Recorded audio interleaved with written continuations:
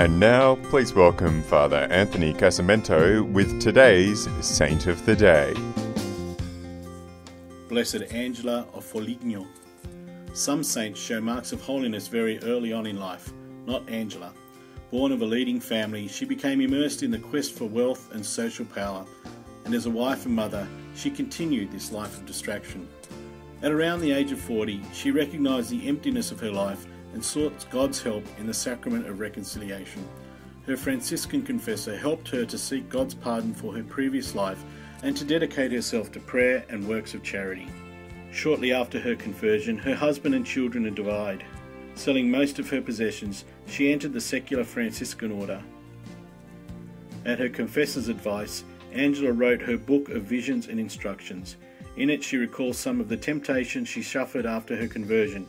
She also expresses her thanks to God for the incarnation of Jesus. This book and her life earned her the title of Teacher of Theologians. She was beatified in 1693. I'm Father Anthony, and that was Saint of the Day.